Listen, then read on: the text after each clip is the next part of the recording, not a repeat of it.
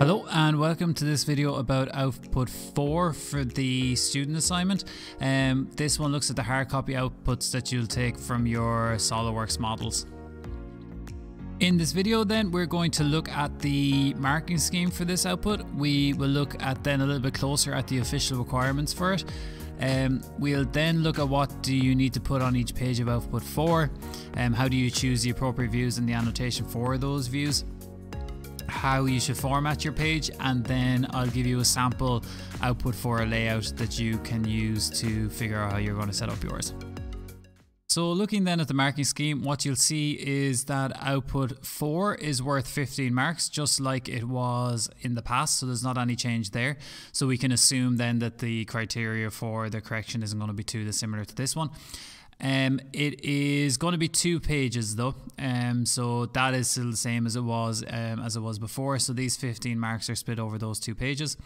And again, what you'll see in other ones that are similar, you'll see that they're looking at an extensive range of relevant criteria considered with excellent presentation, all the way down to at least one criteria considered with poor presentation, and the marks that go with those. Okay.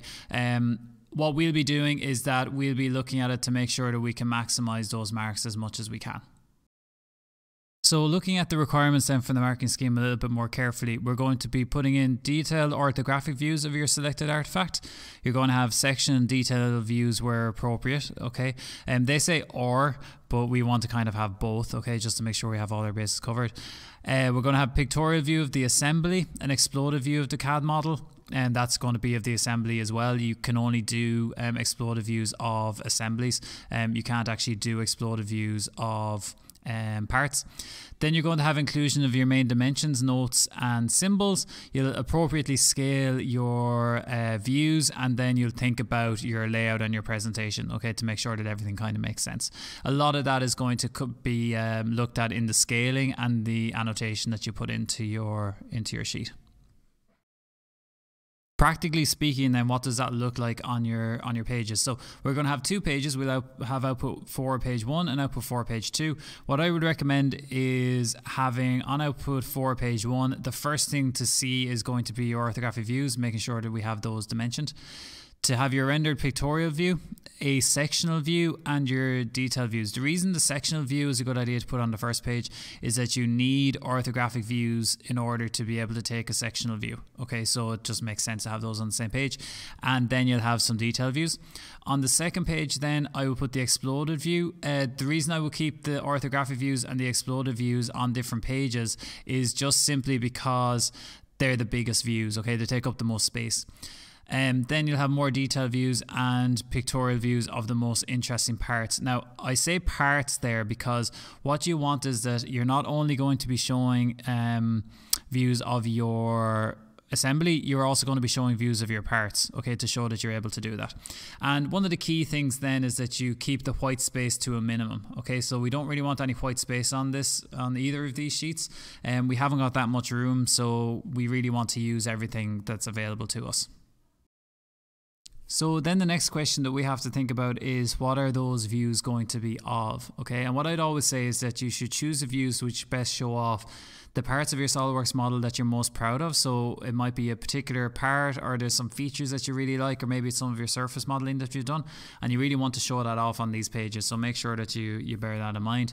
And then you have your 4 comparison headings that you did in output 1 page 2 that you can use to then kind of give you a lot more views, so at least 4 views to kind of go on top of the ones that you need, so on top of your orthographic views and your pictorial views. Then what you want to do is create display states and configurations in your assembly to allow you to actually use the views that you've decided you want to have. Okay, then in terms of your annotation, so annotation is really important in this output as well, just like it is in output 2. You want to label the type of view directly underneath it, so that's at the bare minimum. Then when annotating, try to answer these questions. So what is the view showing? Why is the chosen detail important? How does the detail link to points made in previous outputs, so specifically in output 1 page 2? So if in your annotation you answer those kind of 3 questions, then you're going to do pretty well with your annotation. Okay, we want to make sure that annotation is short, but that we're looking at answering those 3 questions. Okay, so you're not really going to have any more than maybe 2 or 3 sentences at the most for your annotation on all of these drawings. So then how should you format your drawing pages? And really what I'd say with this is that you want to format it in the same way as you would format a drawing sheet generally when you're doing your board drawing in DCG. So you're going to have a 10mm border around the outside. You just need to bear in mind that the Solidworks watermark is going to go in the bottom left. It used to be bigger than this, so actually now it fits underneath the 10mm border, so it's not too big an issue now. You're going to have a title block in which you want to just label it as your student assignment 2023 or whichever you're doing it in. Your exam number then down in the next part, along with then the output and the page number. So you'll have output 4 page 1, and then you'll have a second page output 4 page 2. And then you want to put the name of your artifact in there, so the name of your alarm clock or mouse or whatever it is the year that you're doing it. And then finally you're going to have the projection symbol in there to show what type of orthographic views you're doing. So are you doing third angle or first angle? Now the vast majority of people will be doing first angle, and this is the symbol for that, so you want to have that on your page as well. And then finally then how would I lay out my output 4? And you'll see here I have my 2 pages and I have my border, my title block and everything into it. So on the first page I put in my orthographic views, okay, so elevation, plan and end view.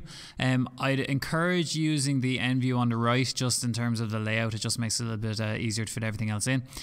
Put in your rendered pictorial view of your artifact, put in a sectional view, and again it makes sense to put it next to the orthographic views because you'll need those to actually take your sectional view just practically. Then put in a detailed view in there that you think is useful. So that might be one of the things that you really like about your model, or possibly one of the 4 comparison headings from output 1 page 2. Then you're going to, on the second page, I'll put in my exploded view. Now, depending on the orientation of your object, that might be a vertical exploded view, or it could be horizontal, which would then just move things around a little bit. Then I put in my detail views, which you're really going to probably take off of your exploded view. Okay, so I'd use the circle detail view for that. And then a part pictorial view, 1 or 2 of those. So those part pictorial views would be not of the assembly but of individual parts, okay, because it shows that you can do that. And then possibly a small little detail view down here if there's something kind of extra that you can fit into that gap down there. Okay, one thing to remember is that you don't need to use your normal page labels in this output because you have a title block. Okay, it's the only time that you won't use those page labels, but you already have all the information in there that you need, and these are working drawings, so we just wouldn't put those ones in there. Okay, even after we've saved it as a PDF.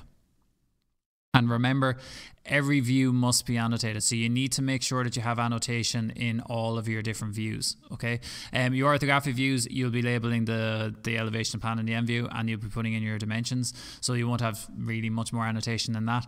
But the rest of them you want to make sure that you've annotated and answering the 3 questions that I spoke about earlier in this video. So thank you again for watching this video about output 4. If you found it useful, please give it a like, and you can subscribe to my channel to be the first to know about any new videos that I upload. And then if you did find it useful, share it with your friends so that they can benefit from it as well. And I will see you the next time.